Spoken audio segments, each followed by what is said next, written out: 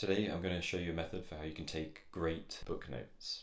If you're anything like me, you've never really had a good system nailed down. Sometimes I would read books end to end and take no notes. Sometimes I'd be chucking them sporadically into Microsoft OneNote, and other times I would write them on a piece of paper. But in the last 2 years, I think I've landed on a system that seems to work, and it involves two key apps, Readwise and Obsidian. And so today's video is me walking through how to take great notes using these two apps. So step one, get reading. It's pretty obvious. So it doesn't matter if it's paperback, hardback, or your Kindle, just get started reading. In most cases, I personally read on the Kindle. It makes syncing the highlights and the notes that I take seamless to digitally move over to my knowledge management system, which sits in Obsidian. Step two is about highlighting notes and chapter summaries. So as you're reading, whenever you come across a paragraph that where you're learning something new, or you want to reflect on it and think about the connections, then highlight that relevant sentence or a particularly good quote and move on. Of course, if you're reflecting more deeply or trying to think about connections to other things you've read about or thought about, I will sometimes type out a note to kind of prompt me of what that thought was. So if it's about a connection to topic X, I'll just write topic X, so that when I come to refine my notes later in my knowledge management system, I kind of remember what I was thinking about at the time I read it. Now this brings me on to talk about Readwise and where it comes into managing these highlights and notes. So Readwise is a dedicated kind of app and web service for centralizing all your highlights and notes in one place. It basically has connections to everything you can imagine where you'd be reading. So Kindle, Twitter, Instapaper, Pocket, the list goes on. And so it will connect to all of those services and bring in any highlights and notes that you have saved into one handy place. And they have an app to manage that, and they have a web app. But the other side of the equation is that they offer the ability to export to many different services, which are typically your note-taking or knowledge management apps, of which my choice is Obsidian, and I'll come on to that in a minute. But as you can see, as we scroll through, there are many of the other major tools like Notion, Roam, Evernote, and so on.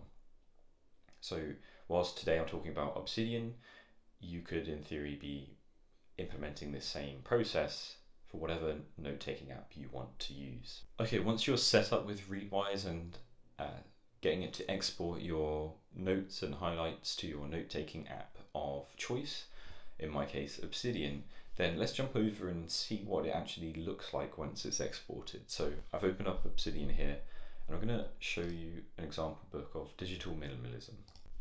And this is pretty much like the raw output of what it looks like when it comes over from Readwise. You'll see it has the book title, a nice front cover, some metadata about the author, the title, and tagging that it's a book. And then in a section it has pretty much every highlight I took from the book.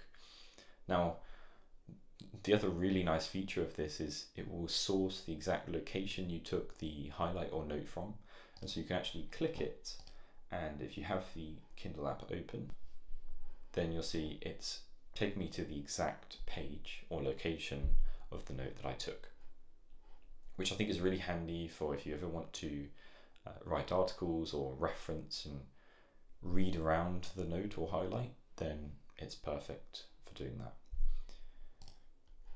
Okay, so now you've seen how we set up Readwise to get all your highlights, export them to your note-taking service like Obsidian, and what it kind of looks like in raw output.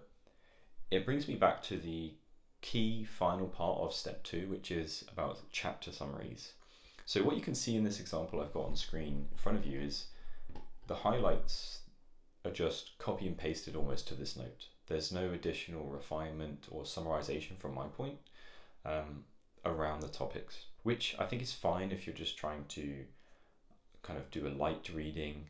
But if you want to crystallize your thoughts, think deeper, and try and remember more of what you read, then I think this next step that I suggest will get you to that point. And I'll show you what I do by jumping over to Deep Work, which I just reread a couple months ago. And what you'll see is, if I scroll down, I'm basically taking notes under each chapter heading. And what you can see is, yes, the Kindle highlights via Readwise have been stored in this note, but there's a lot more text around it. And what I've actually done here is basically every time I finish reading a chapter, I'll force myself to put the book down and open up a note-taking app. And under the chapter heading, I will write from memory what I just read in short summary. And I'll reference any key topics that came up. I'll try and summarize what that chapter was about. And the thing I'm trying to leverage here is what's termed active recall, or the testing effect. And explaining that is beyond the scope of this video, but there's many good videos out there. I particularly like one by Benjamin Keep, who I'll link to in the description because his videos are amazing.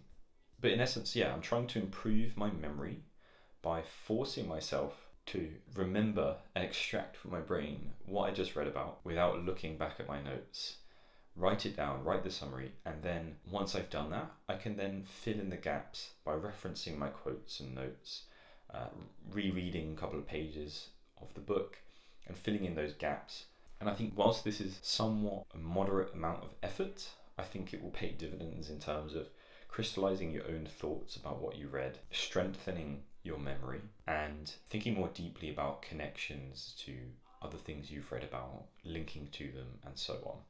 And it also just helps generally organize the note better, because as you saw in the previous page on digital minimalism, it was just a whole long page of quotes and highlights, which is less useful than if I go to my Deep Work note. You'll see I've got links to other topics, I've got quotes, I've got the chapter subheadings, and so on. And it's going to be way more useful for future if I want to ever come back and kind of get up to speed on what I read about. It's very well organized. Okay, step 3 is finishing organizing and summarizing the book. So what I described to you just a second ago was that for each chapter, when I finish it, I'll go in, summarize it, and organize it a little bit. But that's when you're doing those chapter summaries, you're very focused on what is that specific chapter trying to explain to you, or what are you learning from it. When you come to finish the entire book, you come back to this note and you've got useful chapter summaries of each chapter, but you can then think about it in a more wider scope and say, after everything I've read and learnt, what were like the key themes that I'm taking away? What have I learnt? And kind of write that more general summary and link to your other thoughts, ideas, concepts, and so on. And then the second thing I'll do is more cosmetic to some degree, is I'll fill in additional notes and start linking to themes. So for example, if you scroll through, I would probably have made a concept note for shallow work, for the metric black hole that Cal Newport talks about deliberate practice, and I'll start filling in those notes so that as it comes up in other books and topics in the future, I kind of have this building knowledge base of these key concepts and ideas that are of interest to me. For me, my process is about trying to strengthen my memory of what I've read, trying to make some connections between other things I'm reading, and finally, it's about having a growing knowledge base to easily reference in the future. And that's why I put a bit more emphasis and time into organizing the subheadings and the quotes. You know, for other people, this may be overkill. And for certain books, for myself, this may be overkill. And it really depends. When you begin reading a chosen book, you want to think, what am I actually trying to get out of this? Is it just general enjoyment? Then you don't need to do any of this. If it's just, I want to kind of get some nice nuggets of information, some nice quotes, then yeah, just use the highlights. I think that's a key point to note with any of these note-taking strategies that are proposed out there, that it's not a one-size-fits-all. You kind of need to match your process to what you're trying to achieve. But hopefully this video has been useful in giving you a good structure and process for taking great book notes.